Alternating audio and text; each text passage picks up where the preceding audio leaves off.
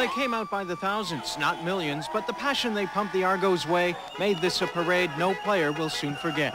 We thought we were going to be the only one on the parade route this week. The way that people were talking about people not getting, this is amazing. I'm overwhelmed.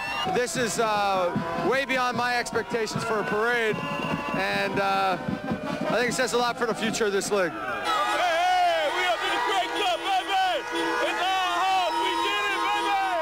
Concern about the future of this league is very real, especially in Toronto. Despite their success, the Argos are struggling to win back the fan base they enjoyed before the Blue Jays and Raptors arrived. We just look up and down the street. It's here, and we gotta keep going with this. We can't let it go, Canada. No way.